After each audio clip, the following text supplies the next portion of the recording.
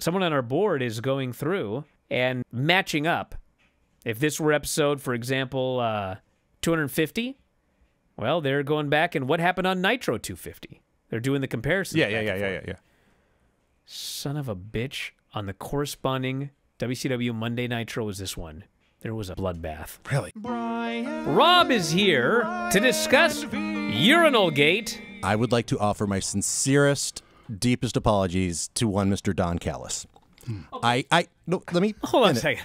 This is how you start your story. That this is the truth. Yeah, you're telling me that I didn't tell the truth, and you're starting the story by apologizing to Don Callis. I'm not saying it didn't happen. I'm saying your portrayal of how it went down is vastly incorrect. See the guy, you know, wearing the shoes and the suit and the bald head. And I'm thinking, oh, this must be a fan cosplaying as Don Callis, because why the hell would Don Callis be in a public restroom? That's a great question. He hates Marks almost as much as Vinny hates me. Not a gimmick. I don't hate you, Rob. You hate me, Vinny, and it's okay. I understand. We had a polite conversation on Wednesday. I shook your hand. I was going to say, I'm sorry, I would normally not do this, but blah, blah, blah, blah, blah. Before I even got out, I'm sorry, he turns to me and he says, men's room isn't the place to start a conversation, pal, and walks off. You're trying to claim that this guy didn't scream, fuck you? He did not. Get the fuck out of here. He did not scream, fuck you. I just kind of have a rule that if I have my schwanz in my hand, I don't talk to anybody. Unless it's, you know, the curtains match the drapes. Oh, would you stop, Craig? You're the worst instigator. You're one of the reasons these problems happen. Well, excuse me? I wasn't even there. Well, if you'd been there, maybe you would have talked some sense into this guy. Doubtful. I like the show. When the show's over, I enjoyed myself. But where is a thread that connects all of these shows, that makes you want to tune into the next show? The big cliffhanger to lead you to Collision. A Dynamite cliffhanger leads you to the next Dynamite, or a Dynamite 3 weeks down the road. It doesn't lead you to Collision. A Collision cliffhanger doesn't lead you to Dynamite. It's like, there's so many things going wrong here in the middle of a, like, everything's okay. Does that make sense? Am I the only one? Does anybody know what I'm talking about here? No, I get it, yes. But I was certainly not as impassioned as you were. Today is the day we spin the wheel and make the deal. Edward Laredo has maybe his most pertinent question ever. Granny, would you like to wrestle on my show? Definitely not. Granny, would you be surprised if someone in wrestling was an alien in disguise? No. I mean, she thinks that cats are aliens, so. Just dogs and cats. Granny, you're saying that dogs and cats are aliens from other planets? Yes. Okay. Fair enough. My cat downstairs came here in a UFO. From outer space. Yeah. And cats drink out of what planet are these cats from? Good call, Craig. Good call. It all making sense now. Sam Fines here says, I tried cauliflower rice because Brian made it sound so good it was not, never again. He's right. I said cauliflower rice risotto. The cauliflower rice itself is horrible. You're just eating cauliflower. William Regal versus Vince McMahon's son, Hornswoggle. Yes. I You know, Black Label Pro almost put together me versus Hornswoggle? Oh, you're kidding. Just never meant to be. I'm going to read something, then I want you guys to tell me what impression you get of it. Rubberneck, 5 cents a stretch. What? What? Can't see too well. You need some new glasses. I need new eyes. Technology was kind of the theme for the 90s. 19. I can't do it, Brad. Okay. We'll skip that one this week. Sorry. No problem. It's stuck here on John in Memphis Chop Contest. We can only be so lucky. This is going to be the first fall. Fall number 1. Of our contest at the Bryan Vinny Live Show coming up in Vegas. Thumb Wrestling, best of 3. Blindfolded.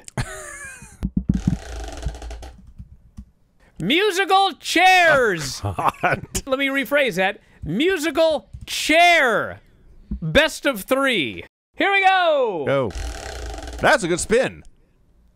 Oreo stacking contest. Okay. It's a one fall by. Can I still chop John? John in Memphis will strap the belt around the winner's waist, and the winner will be allowed to chop John. Glad I'm not in part of it. Well, you...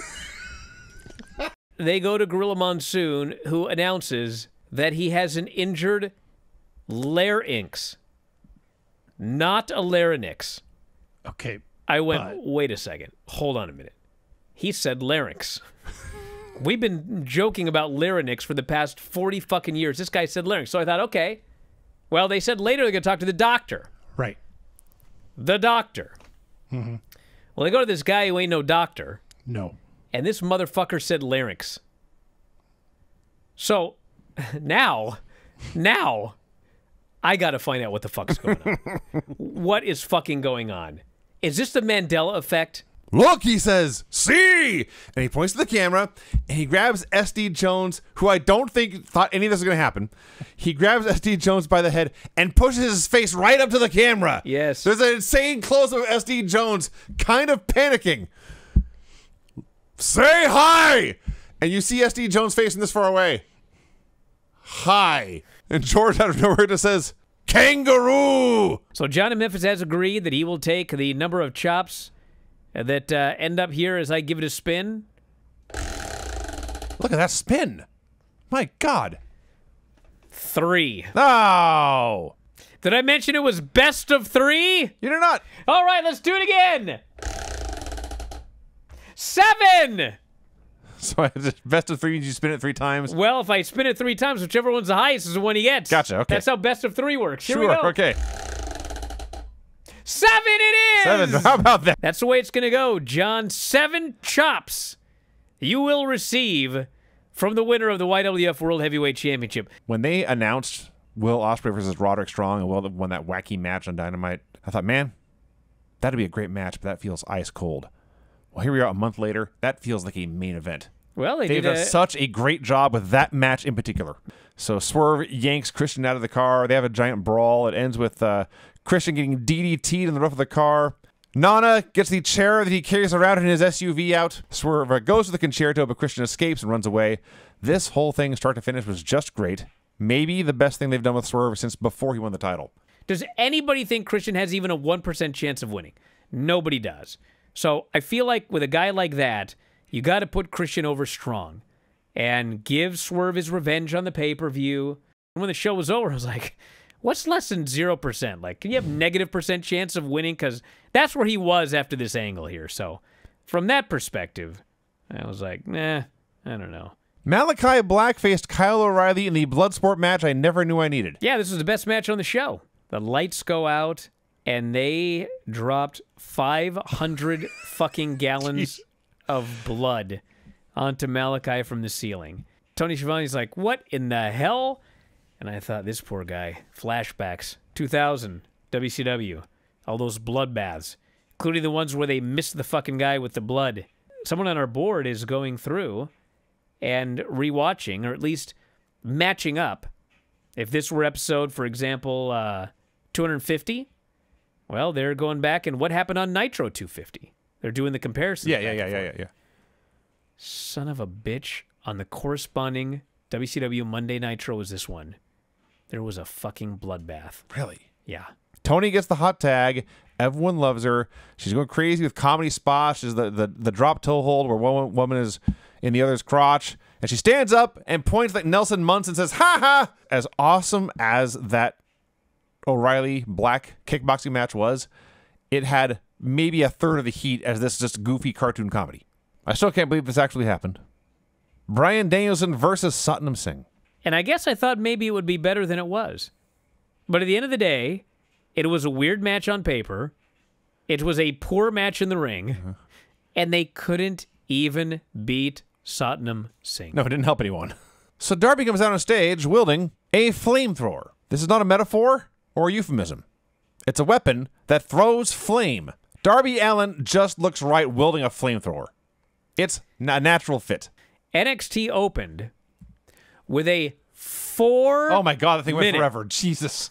4-minute video package. And I am not complaining, by the way. They spent 4 minutes telling you what happened last week to set the table for that night's show.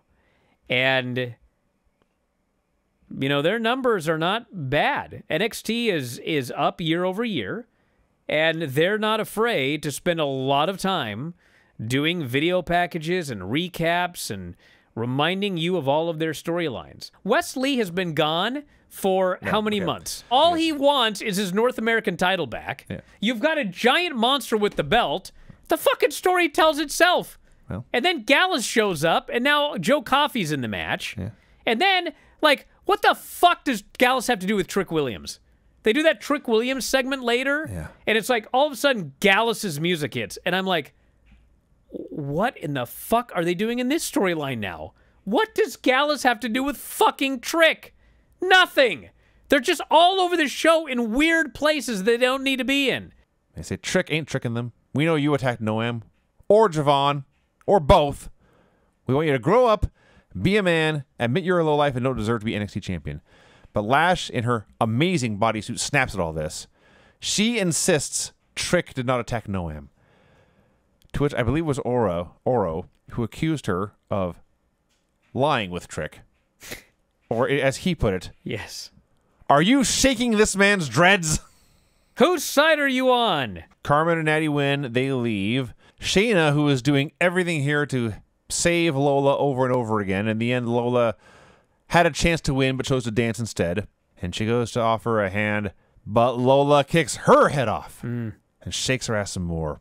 And Ava comes out, and she says, so you don't like her? And she says more. Oh, you don't like her? And she says more. You two don't like each other? And she keeps saying more. I want to see you fight. Say less, she says. You've been saying more for 2 minutes now. So she books the match for Battleground. Shayna grabs the mic, says, no, Underground. In the UFC building, appropriately enough. Yeah. Maybe they'll actually do it in an octagon. That'd be kind of cool, actually. They should, actually. Yeah.